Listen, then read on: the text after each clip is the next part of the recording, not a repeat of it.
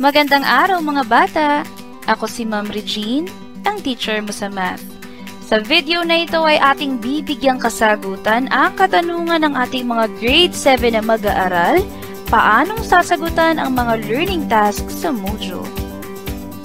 This video is focusing on week 8 of the 4A QuBe MELC-based module for grade 7 mathematics under quarter 1, lesson 8. Meron na rin akong nagawang video about this, scientific notation. You can check it out on our YouTube channel, ang teacher mo sa math. Week 8 of the grade 7 mathematics module is all about scientific notation. At meron tayong tatlong learning tasks na kailangang i-accomplish. Learning task 1 ay nasa I part or introduction. Ito ay nasa page 35. Learning task 2 naman ay nasa E part or matatagpuan sa page 37. At ang learning task 3 ay nasa A part or assessment sa page 37. Magdako tayo sa learning task 1. Ito ang ating makikita for learning task 1. Meron tayo ritong 5 na mga numbers written in words. Ang gagawin lamang natin for learning task 1 ay isusulat natin sila in figures, yung kanilang number form. After nun, kasagutin natin ito, is there another way of writing very big or very small numbers? Meron bang way or wala? Susulat lang natin dito ay yes or no. Mag-focus tayo dito sa libang ito kung paano natin siya isusulat into figures. Itong number 1, 2, and 4 ay tumutukoy sa mga whole numbers. 3 at 5 ay tumutukoy sa mga fractions. Mapapansin natin yung difference nila dahil yung 3 at 5, yung dulo nila ay may TH. Yung TH na ito ay nagsisignify na ito ay fraction. Ito ay tumutukoy sa denominator at yung nauuna ay kanyang numerator.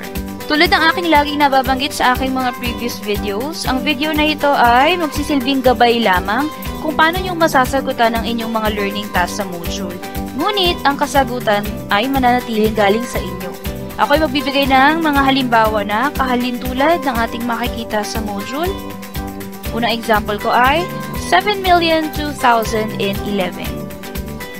Dahil ito ay naka-words, i-convert natin ito into figures, into numbers. 7 million. Ganito ang itsura ng 7 million into numbers. Pag binasa natin ito, 7 million. 2011. 2,000 muna. 2,000, ito ang itsura niya in numbers. 11. Ito siya in numbers. 2011 ay pagsamahin natin, magiging 2011. Kaya ako naglagay ng end dito ay dahil sinama ko siya kay 7 million para hindi tayo malito. Dito, sa number 1, 2, at 4, wala nang nilagay na end dahil wala naman siyang ibang kasama. Kaya itong number 1 na 543, pwede rin 543, pwede rin na 1,068, or pwede rin naman na 5,300,000. Pwede rin yun, pero kung wala, okay lang din. Pagsasama-samahin natin ngayon si 7,002,011, magiging 7,002,011. Yan ay pag pinagsama na sila. Pero dito sa 1, 2, and 4, hindi naman kailangan pagsamahin lahat. Kung ano lang yung hinihingi, iyon lang. Another example, 923. Ito ang itsura ng 900 into numbers, at ito naman ang 23. Dahil sila ay pinagsama ko, isasama natin sila. 923. Ganoon natin mga bata kung paano sasagutan ang ating mga whole numbers, 1, 2, and 4. For 3 and 5 naman, sila ay fractions. So, ang aking example ay 75 hundredths. Tandaan na kapag nakita natin yung TH, automatic fraction ito agad. Ito ay tumutukoy sa kanyang decimal place value na gagamitin natin for its denominator. Itong 75 naman ay ang kanyang numerator. Pag tayo ay gumagawa ng fraction, lagi tayong may fractional bar. 75 yung kanyang numerator at 100 ang ilalagay kong kanyang denominator kasi hundreds. So kung tens, ilalagay ko 10. Thousands, 1,000. Aside from a fraction, pwede rin itong 75 hundredths as a decimal because both fractions and decimals are part of a whole. Ito ang magiging itsura niya kung siya ay isusulat natin in figure, 75 hundredths. Paano naging ganito ang kanyang figure?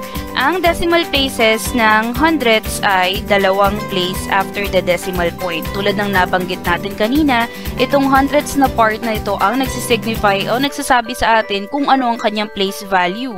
In this case, hundredths siya, kaya 2 decimal places siya after the decimal point. 75, kaya nilagay natin dito yung 75. Ito ay decimal part lamang, fractional part, wala siyang whole number. At kung i-check natin ito using a calculator, when we divide 75 by 100, 75 divided by 100, 0.75 talaga ang sagot. Kaya naman, aside from fractions, itong number 3 at number 5 ay pwede nyo ring i-represent in figures or numbers na decimal to number. Itong dalawang ito ay pareho lang yung kanilang value. Ganyan natin mga bata kung paano sasagutan ang Learning Task 1. And that's it for our video for today mga bata. Hangad ko na natutunan mo kung paano mo nga bang sasagutan ang mga learning tasks sa module. Please subscribe to my YouTube channel ang Teacher Mo sa Math for more contents regarding grade 7 mathematics. Also, like and share this video para mas marami pa akong grade 7 na mga bata ang maabot at maturuan dahil ako si Ma'am Regine, ang Teacher Mo sa Math.